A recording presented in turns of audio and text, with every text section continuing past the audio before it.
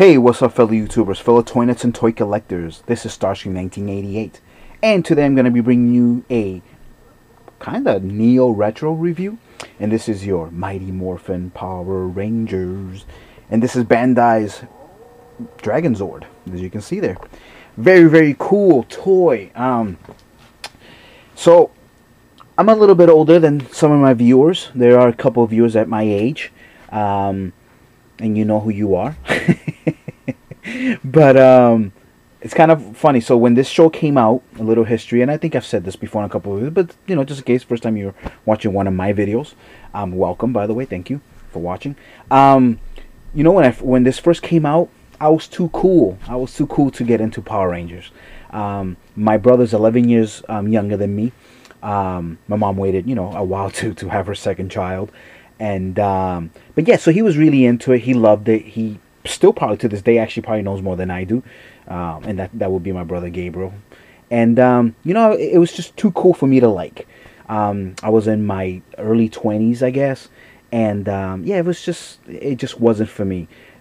As an adult, I started picking these up, honestly, maybe a year ago. I've amassed a really good sized collection, and probably more than my brother ever, and then some more than my brother actually ever picked up on his end. I mean, he was a little kid, so he really couldn't afford to buy them. He would have to wait for my mother or his father to buy them. But that was just my spiel, my little history on Rangers, I guess. So again, as an adult, I love these now. Whenever I can get them mint in a box, I do. I own quite a few now. Maybe not mint in box, but at least still in box in great condition. On this one here, my wife picked up for me. So I love you, honey, my beautiful wife. She actually got this for me last month for our anniversary, 2-year anniversary. So I thought it was really cool. She actually picked this up from a coworker that he's also a toy collector. Haven't met him yet, so we haven't been able to trade any stories yet. But yeah, this is cool. So again, back of the box as always. Show you the side there, and I'll get it a little bit closer so you can read that for yourself. There you go. And then this is when they still came, and I think they only did this for the first 3 series. I mean, if there was more, you guys can let me know. And I only say that because I do own all of the Thunder Zords and stuff like that, and I own their boxes, and I know that the numbers continue, which is pretty cool. And then this is the other side there. So that's card number 15, and I'm sure there was kids back then cutting these out and putting them in binders or whatever. So of course that kills the value of the toy, but who cares, right? As long as you're enjoying it. And there's the little story there, cool. And last but not least, the front of the box there.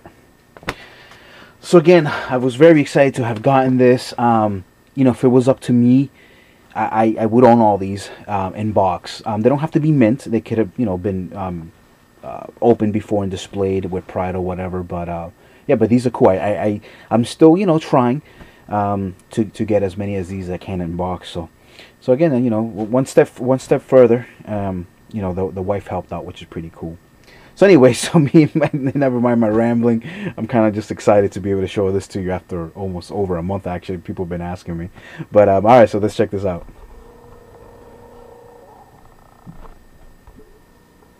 Okay, and we're back. And there they are out of their package. So there's Mr. Tommy. You got your Dragonzord and his Lance staff holder, whatever it's called. Really, really nice toy. I am so grateful to my wife. I love you, baby. It was an awesome gift to our anniversary and whatever not. You know, we went out to dinner, obviously, and had a good time that day. And I bought her something really nice. She wanted her Pandora and some charms. So, you know, I got her one of those. But she's like, oh, what would you like? Do you want a ring? Do you want a necklace? I'm like, no. I want a Dragonzord or something. so she did. You know, it took her a couple weeks. But yeah, but she got it for me, so I'm really, really happy. And it actually so happens she actually works with a fellow toy collector in her store. I haven't met the gentleman yet, but that's pretty cool. So hopefully there'll be more things to come like this. So anyway, so going back to this really cool toy. Now I do own one of these already. I think I might have shown in one of my reviews before. He is, compared to my new, almost mint. He is dogged. I mean, he is really dogged. Got some scratches there, as you can see. Stickers are falling apart. His tail is broken, so it's not like you can even add a new one. I mean, you would have to buy a whole new piece, and then obviously I'll show you the toy, the tail on the new one. And then the big thing that happens to a lot of these Dragonzords is this: the hinges break, and this was actually being held by screws. Believe it or not, I'm sorry, by nails. And I just got rid of them. I said, you know, I don't play with these; they just stay on display. So, but you know, again, I was grateful. I got this in a toy lot. If you've seen that toy lot, I don't know, 6-7 months ago now. It was during the summer. I ended up getting like 5 or 6 Zords for like $40, and they were beat to shit. But again, it's nice to have. Plus, I did get a whole bunch of Transformers too. So let's get him out of the picture. Again, it'll be nice just to at least have another one for display purpose. But this is the minty one, the very, very pretty version. Again, there's his tail there in great condition. The only one thing difference is, and I'll show you the box real quick again. As you can see from that image there, I guess Caesar comes with a metallic version of that, so that's pretty cool. And those are usually the things that you get from the Japanese version that you don't get from the American version. So that's how they kind of, believe it or not, when they're making a couple million of these toys, that's how they probably save. Maybe not millions, but hundreds of thousands. So that's probably how they save a little bit of cost by not adding things like that. As obviously as you also know, these are not the show accurate stickers. These are just for the toy version. And I honestly don't have a problem with them. I think they're cool for what they are. It's nostalgic because this is what we saw. We didn't know what Super Sentai was until we saw Power Rangers. And then maybe a couple years later we learned that, oh, okay, so this is a Japanese toy show. Or, you know, whatever, drama show. And this is where these come from. So I don't have a problem with it. If I had a really beat up one like I actually do, maybe if I can ever get a replaced tail, maybe I would do repro labels and make it look like the Caesar, so I can kind of have 2 different ones. But right now, I mean, this is cool. I'm really happy with this.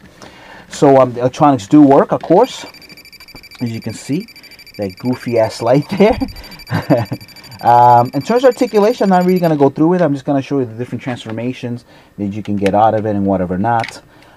So yeah, just kind of see what he can do. So obviously there's your Dragonzord, and then the next formation would be you need a Megazord. And here is my my beautiful helper here, and this is my Dragonzord. Now I know he doesn't look very complete, but he is in beautiful, beautiful, beautiful condition. He would almost be mint in the box. I actually purchased this guy from a couple towns away, a few miles away. The guy had it on Craigslist. He had put it on a few times, and the price was always ridiculous. And the next thing you know, he lowered it for less than half. So I'm like, okay. So I contacted him and said, hey, what's going on? He's like, oh, you know, I had a water flood, and the package is destroyed. So I can't sell it almost mint in box. So I was like, oh, damn, that would have been nice. So I could have had one in box. So I get all the way down to his house. I said, well, you know, I kind of want to look at it anyway. I get to his house. The box was literally falling apart. So, you know, it was thrown away. Luckily, as you know, these are in foam. So I open it up, and I'm like, okay. He's like, you're missing the mastodon head, and you're missing the pterodactyl. And he's like, oh, what the hell? His kids must have gone through it. You know, they must have played with it or whatever. Unfortunately, he also did not have the pterodactyl's laser turret or whatever that is. As you can see, that's an original one there. That's the Starlight Studios version, which I actually showed this probably like 5-6 months ago. I purchased this a long time ago, but I didn't have anything cool to put it on. These are the Triceratops horns, also metal, which would go there. I just have to either get some putty or crazy glue or something.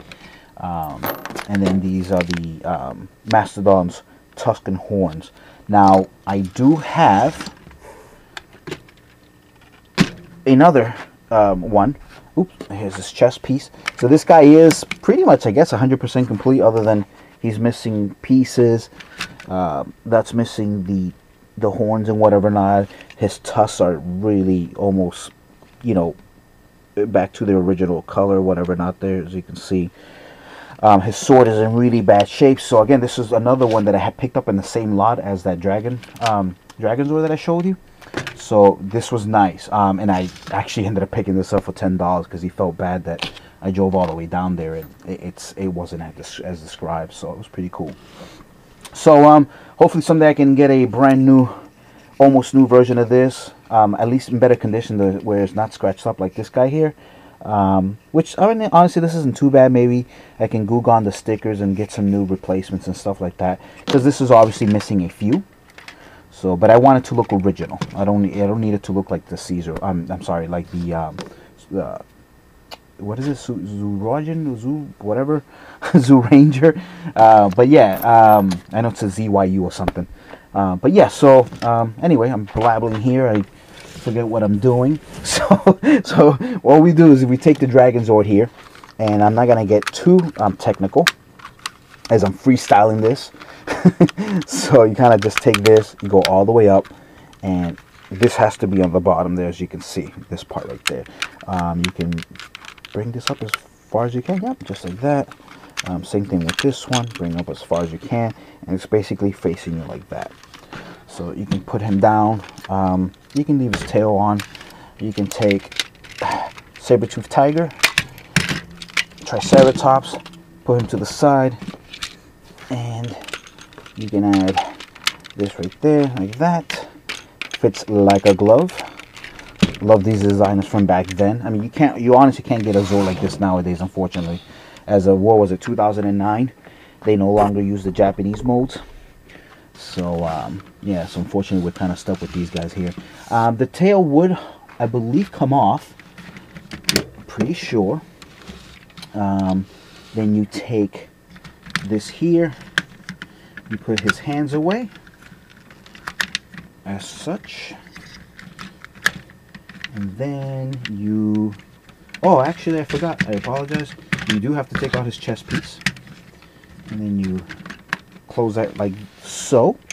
Alright, and then you take your Mastodon, separate him from your guy here, and put that back after. You come over here. He's so big that I had to kind of put him really far back, so it's a little pain in the ass. And see, I keep moving the camera and whatever not. So you come over here, and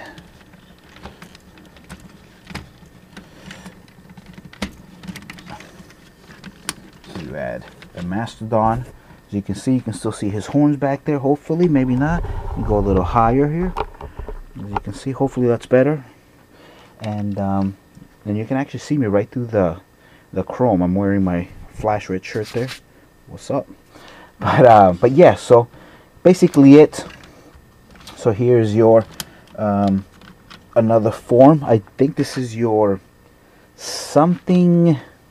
I really should have like looked up the name that I did, but you guys get the idea. You know who it is. Then you take this here, take this here, put this together as such. I don't know if you actually get rid of that, but I'll just leave it on.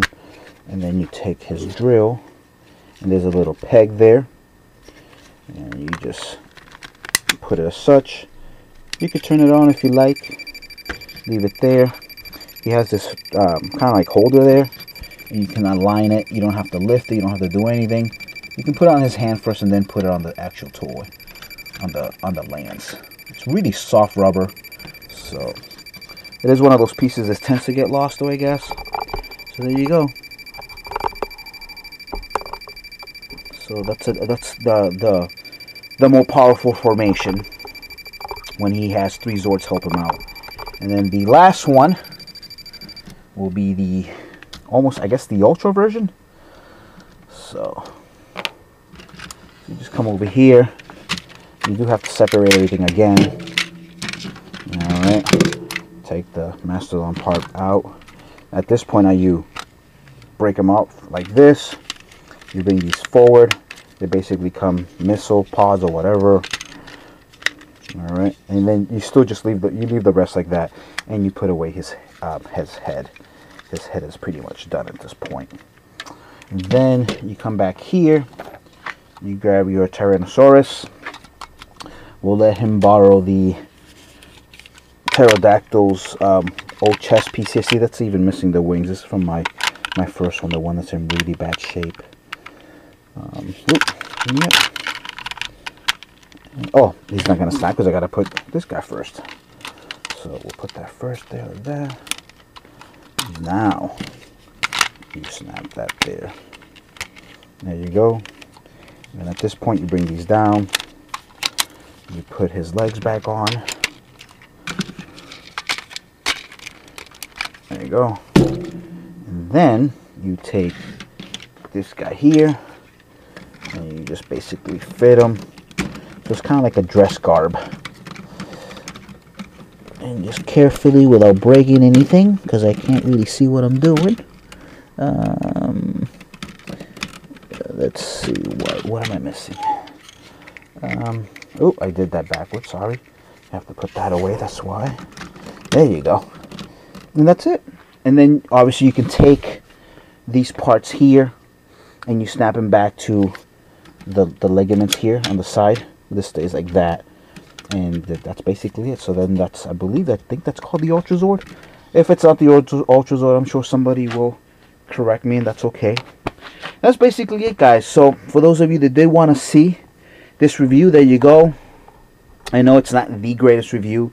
I kind of like half-assed it, you know, to be totally honest. But I just kind of wanted to get it done. I got this over a month ago, and I hadn't shown it to you. And then again, here's your Tommy. And he is in beautiful, beautiful condition. So if you haven't seen one of these 8-inch in a long time, this is my old Tommy. He's missing part of his chest, you know, his chest piece there, whatever.